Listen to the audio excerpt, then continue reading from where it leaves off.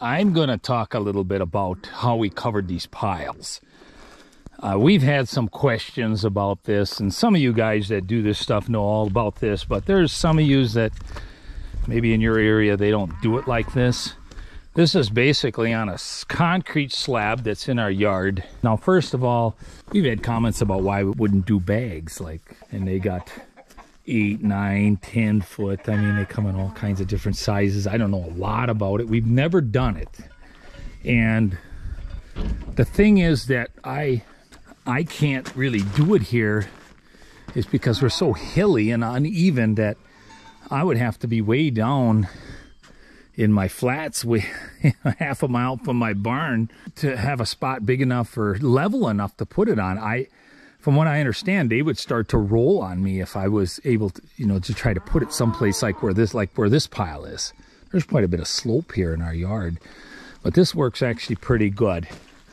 And this is a lot cheaper. I mean, bags are good. They make good feed. It's just something for us. It's just something I never wanted to get started in. So, for instance, now this here, the cover on this is, I believe this pile is probably about 65 feet long. So our cover, and it's 32 feet wide. So our cover is a 40 by probably 70. You got to have some lap. I had some 32 covers bought that I wasn't able to use because this pile ends up getting bigger than I thought it was going to get. So you need to have the width of the pile plus maybe 2 feet extra all the way around, so you can pin it down with dirt or gravel bags or whatever. Anyway, so what we did when we did the hay, we put the 40-foot wide on, and we pinned it down. Maybe not quite as good as this, but we did a pretty good job. And then about 2 weeks later, we opened up for corn silage.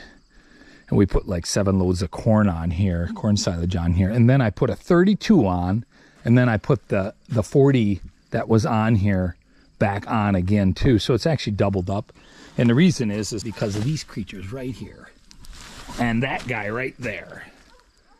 And being so close to the barn in the middle of the yard here, you're not going to prevent them guys from climbing up on it. So then we bought this several years back. We bought this stuff. The company's called Bagman, I think. I don't remember now. I'd have to look it up. But it's actually it's almost like a mesh, but it's kind of a plasticky material, and you can get it in different widths and lengths. And there's actually 2 different pieces. I think it's like 32 by something. I don't know. There's 2 different ones here. And the problem with this, it's a great product to use to put over the top of your plastic to prevent it from hail and the rodents and whatever, your dog and things like that. But the problem with it is, we're in the upper Midwest where we get some pretty harsh winters. And this pile, we'll be starting this pile. So right now it's late September. So we'll be starting to feed out of this pile probably in early October. And I'll probably almost be through this pile by December, maybe into middle of December. I expect this to last till almost to Christmas, which means I'll be past our green cover. So this cover I will fold back up, put on a pallet. That's why that pallet's there, along with the gravel bags. As we feed it out, we'll keep rolling it back and then eventually just take it right off, fold them up, and then put them in the shed until next year. And then I would just have the white plastic, which there we just take a knife and just cut it off as we feed. And that gets thrown away. Otherwise, this stuff freezes down and you will ruin it trying to get it off. That's why we don't use it on everything. So you kind of gauge it that way. So again, it's just another protection, because I hear just a few days ago, not too far from us, had like 2 to 3 inch hail, which would have tore the white plastic completely up. There was no plastic that would hold up to that. And then these gravel bags, these are kind of neat. And they actually got handles on them too, so you can handle them. And they're just full of pea gravel. We bought these through the mail. They came through the mail, so then we had to fill them. So we just went down to our ready mix plant and we filled them up. And then we use old tires that were, from farm equipment and stuff to hold that down. And they claim the more weight and the more stuff you put on it, the better results you get. I mean, it's just, you don't want this plastic flopping in the wind or air getting in it. The idea is to seal it down. And another thing I was going to mention is all these tires that we used to hold this down, they all have holes drilled on the low side. Every one of them has a hole in it, and it's always put to the low side so that it doesn't harbor water. And it just makes it cleaner to handle them too. Years ago we didn't have them all like that, but they're all drilled out now. One thing I forgot to add is the concrete pad probably starts in about here someplace, and I got a little bit of a divot along the edge of it.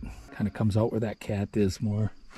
But this is all, that's the uphill side more, that's the low hill side more. And then we got some slope here to the yard, which goes down towards the shop. And the idea is we got rain gutters on the barn here, so we don't get a lot of water that would come off up into this area above the pile, but there'll still be some. If we get an inch or two of rain, I try to avoid getting the rainwater into it. It just seems the best way to clean it up. I thought about putting in on the bunker walls. I did look into some of that stuff, and I wouldn't do that up in the yard here. That wouldn't be good for that would be in the way for other times of the year, but maybe down there.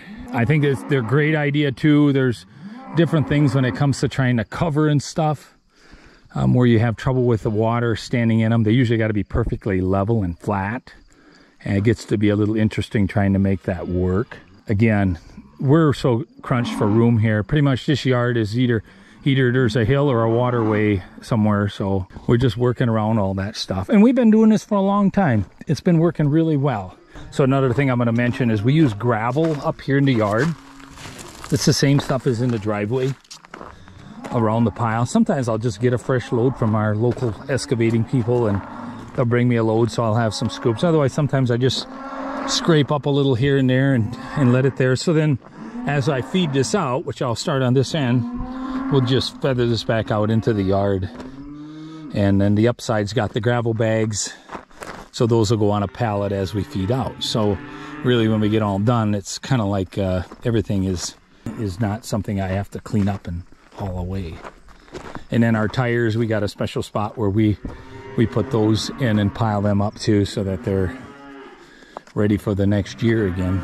And one more thing I just thought of, like when we cover these piles, if at all possible, and it doesn't always work out that way, but we try to do it in the sun, when the sun is hitting the tarp. So you roll that tarp out and you open that up, and usually want a little bit of help, especially if there's a breeze. And it doesn't take as long. Something like this, maybe a half an hour with 3 people. I mean, everybody knows what to do and where to get stuff and how to hold the tarp so it pins down tight. But you see how tight it's gotten on there. So if we cover that when it's warm and the sun hits it, it expands almost within minutes. It's expanding. And then as we're putting the gravel on, we'll have somebody pulling a little bit on each side of the skid steer as we're trickling this gravel on. And then it ends up pinning it nice and tight. And then when it cools off in the evening, or as you go into fall, it becomes extremely tight. And that's what you want. The less air, the better. This video may not come out until a little later on here this fall or so. So we're trying to do these things so that, as we think of them, just kind of bear with us on that. We're trying to put videos together when it works for us and that too. A lot of times when we're in the blunt of trying to get things done, we have to focus on what we're doing and not get too concerned about trying to get all the shots and explain every little detail we got. And I'll show you our big pile too. We kind of do the same thing down there. So what's in this pile is a third crop hay. So if you go back some videos on chopping third crop hay of 2022, that shows us putting that together. And then we covered it, and then 2 weeks later we opened it up, put 6 loads of corn silage on top and packed that down, and then recovered it. So basically we got 2 tarps on here. We got the original one and then a new piece, just to be sure. And there's a lot of feed in here for what you can shove into a silo anyway. For us anyway, it's a big pile. Now this is our big pile. Again, there's concrete underneath this, and it's slanted. There's some slope to that concrete.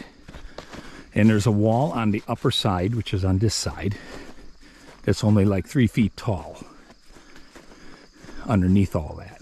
So that's all buried under the silage, of course, but we find we get pretty good results with this. It's quite the plan to get this all in here without having some kind of mishap.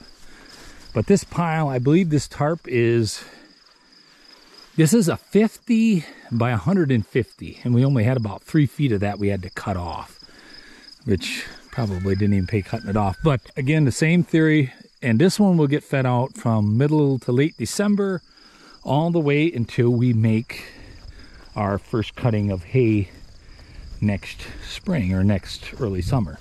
So what's under here is there's 60 acres of first crop in here.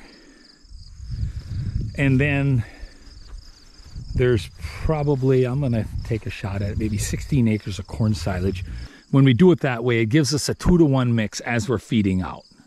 So for instance, normally we like to start on this side. This is the south side of our pile. So the sun hits it as we're opening it up. The snow kind of melts off the concrete as we go along. And maybe about, so we get through, we maybe have 25 feet left at the end in the spring. So we'll take our end loader and we'll shove the top off after we take the rest of the tarp off. And then we fill again. And then now this year we'll start on the north side. So we always get rid of the old feed first. And we're up there ways on this one. It's probably almost 12 feet deep in the middle. So there's a lot of feed on there. There's just well over 100 loads of stuff in here. And then we pin it with dirt all the way around the edges. Now up in the yard, we pin it with gravel on the low side, and we pin it with the gravel bags on the upper side. So what we can do is as I feed that out, I can feather that gravel back out into our driveway area anyway. We're down here, the dirt is not quite as big a deal. Some of the dirt I try to sort back off and reuse, and then some of it just goes out with the manure later if we'd happen to have a little spoiled silage or something. But usually if we do this right, if we put this together right and keep our tarp on good, we don't get very, very little spoilage. And so we kind of do the same thing here with the tarps. After first crop hay, which is usually late May, early June, we put on a 40 by 120 feet worth roughly, or 130 feet, whatever it takes to cover it. And then in early September, when we do our corn silage, we take that all back off, and we lay that tarp up on the upside in the grass alongside the pile. And once we get all our corn silage up on here, we pull that old tarp back over, which is kind of tore up a little on the edges, trying to get some of this dirt back off. Sometimes I'll just take a knife and cut it and then push the dirt away with the skid steer. Sometimes it seems it's just as well. So we'll put that old tarp back on and then another new tarp over the top. So again, if we get hail, and then sometimes down here we may get a raccoon or something, it's very hard to prevent some of that. We're kind of double protected in a way, which it's still more efficient than trying to make another pile somewhere else. So now we're only digging out of one pile at a time. And I guess it's kind of like a TMR mix. It's never 100% exact, but I think for all the finagling around, the tight yard we got, the convenience of getting everything out of one pile versus going to two, and then especially when you got to start pushing snow and it gets really cold and we don't have that big of a herd that we end up feeding that much at a time, this just ends up being the best way. I've done this for almost 30 years already like this. I've been putting these piles together since 1986. Oh, back when I lived at home with my dad yet and farmed with him. There was a few larger farms doing it. And there was still a lot of silos and harvesters and all that stuff. And this one's kind of interesting. They've been selling them like this for a long time. I think this is what they call a 5 mil. And it has something to do with the strength of it or the thickness of it, I guess, or something. I mean, but they're all pretty much the same now, no matter who you really buy from. It seems anyway. They have to be, because farmers catch on to that stuff pretty quick. If it's not holding up, you're not going to pay a fortune for this stuff. And it's made out of petroleum, so it's not cheap. We used to buy these things for like $40 a piece to cover a big pile like this. Now they're like, oh my God, you can get close to $1,000 before you. So anyway, they're black. They used to always be all black. And I think the theory was so that when the sun would hit it, it would melt the snow off and stuff. Then I think they realized in the warmer months it would get too hot and this stuff expands and contracts so much, it ends up kind of breaking it down so quick.